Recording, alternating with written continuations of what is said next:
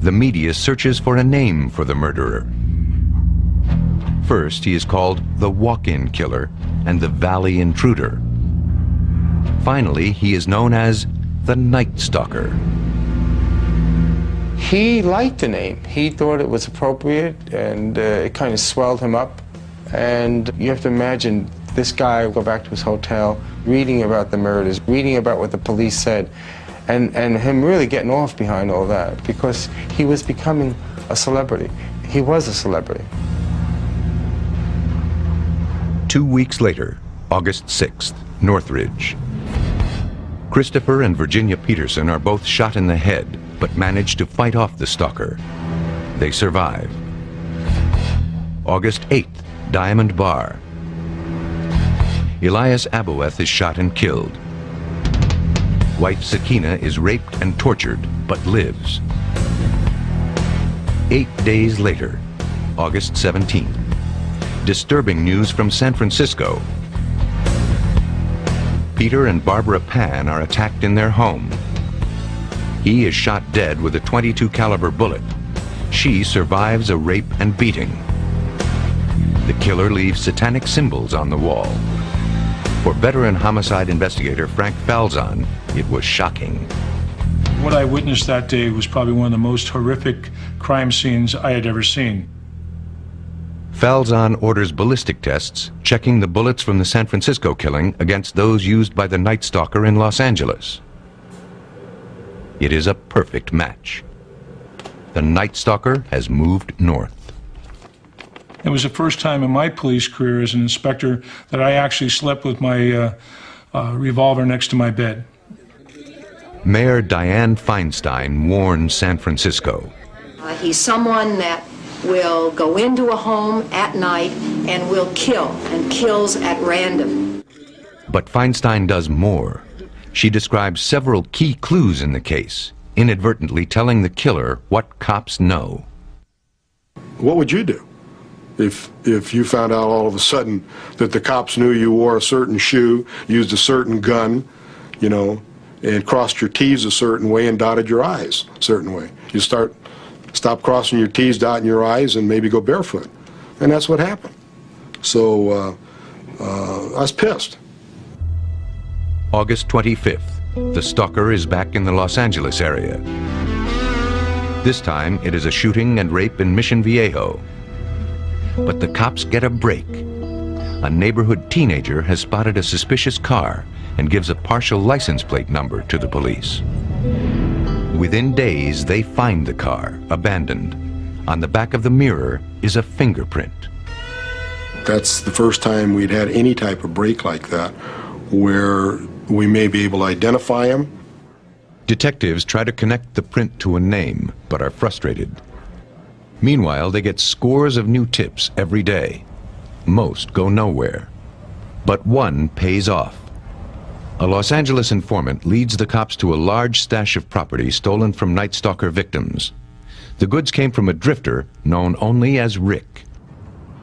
In San Francisco, the police also connect the Night Stalker to stolen property. An informant there leads police to a woman who has some of it.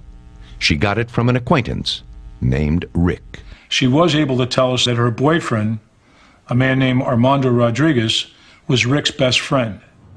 Falzon goes to question Rodriguez, but he refuses to talk. He taunts Falzon. Falzon puts him in the back of a police car. The two argue.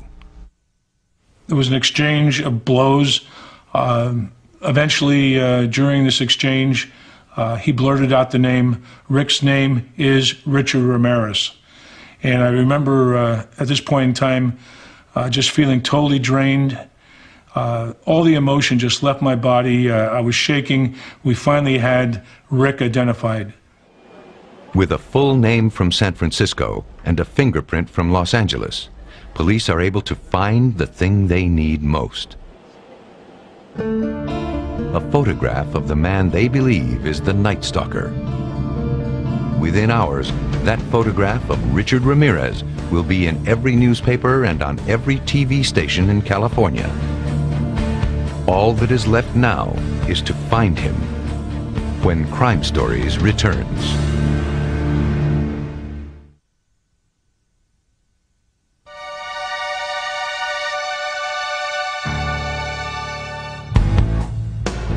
August 31st, 1985.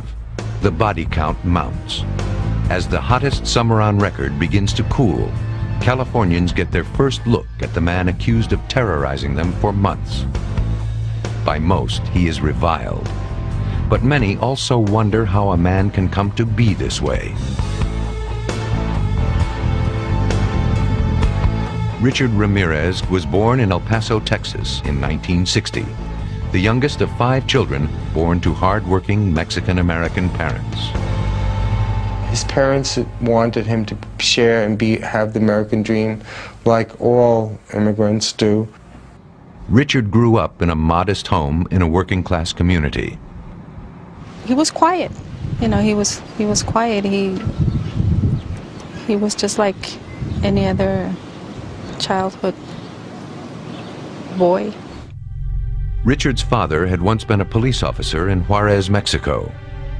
In El Paso, he earned his living laying railroad track. He was a loving man, but he had a dark side. The family reluctantly told me that their father had a very, very bad temper, very bad temper. In fact, he would get so angry at things, little domestic things, like one day he couldn't fix the sink, he'd start banging his head against the wall. The elder Ramirez's anger could just as easily be aimed at his children. At first, Richard only watched. Richard told me that it hurt him a lot and it disturbed him a lot to see his father beating his brothers. When I asked him if he, in fact, got beaten by his father, he said he would always run away, he would get away, and his father never really had the chance to get to him. For Richard, the place that he called home would always hold a certain terror. Indeed, his brothers told me that there was a pedophile that was in the house, a teacher of theirs, who was alone in the house on numerous occasions when Richard was there, and I am absolutely certain that he was sexually abused by this individual. Richard looked for comfort away from his home. The place he found was a nearby cemetery.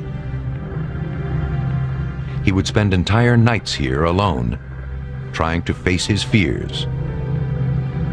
One way is to master the fear, and by mastering the fear, it's almost like joining the enemy, identifying with the person who's frightening you, and the way to do that is to become a frightening person yourself. As a teenager, Richard suffered from seizures. No cause could be determined. He attended public schools in El Paso, where he was known as a loner. But a few knew him as a dreamer. He says, my biggest ambition, miss, is to really, get my name in big lights, that says Richard was here, Richard is performing here. As a child, Richard looked up to an older cousin named Mike. He was known as one of the toughest men in El Paso, a man who loved to fight. When the opportunity came to serve in Vietnam, Mike jumped at it. Mike excelled at war, but went far beyond the call of duty. Mike also decided to take Vietnamese women into the jungle, where he raped them and murdered them. They were the enemy. Nobody cared. It didn't matter. In fact, he took pictures of those murders. He took pictures of himself with a Polaroid camera, raping these women. Mike came home to El Paso a war hero. Richard spent long afternoons at his apartment. Mike would regale the boy with all these sadistic sexual war stories. How he took this woman and he did this, and how he murdered this woman and he did that. And he filled the kid's head with these horrible stories. Then he showed him the photographs. The two became fast friends. They'd spend nights together in the desert near El Paso, Mike teaching Richard to quietly sneak up on animals. He showed him where to put a knife to get the maximum effect. He showed him where to put a bullet to get the maximum effect. And years down the road, all those things would come into play. One day, Richard was at his cousin's apartment when Mike started arguing with his wife. And Mike kept a .38 revolver in the refrigerator to keep it cool. And he went to the refrigerator, got the gun, turned around, and he shot his wife. He killed her, shot her point blank right in the head. and she was dead before she hit the ground. Richard saw this, and Richard saw the blood squirting out of the wound. And as scary as that was, I'm sure it set the tone or the pace for his wondering about his own ability to do similar.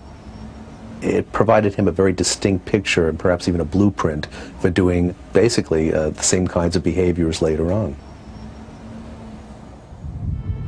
Richard dreamed about good and evil. He attended several churches but found no comfort. Then he discovered the Church of Satan. The Satanists preached that there are no sins and there are no ill consequences. Richard had found a home, a place where he could express his deepest urges. For someone like Ramirez, the central themes are certainly dominance, control, sadism, power, and in a sense what we're looking at is somebody undoing the deprivations they suffered as a kid and taking control of these things. I'm no longer the victim, I'm now going to be the perpetrator. By his late teens, Richard Ramirez had left El Paso for Los Angeles. For years, he lived in cheap downtown hotels, wallowing in a dark underworld. He'd leave his room only at night to steal or to buy drugs. He'd spend hours cruising the city's freeways in stolen cars, listening to heavy metal music, adrift in his own world. And now, he was the most wanted man in California. The hunt for Richard Ramirez, when Crime Stories returns.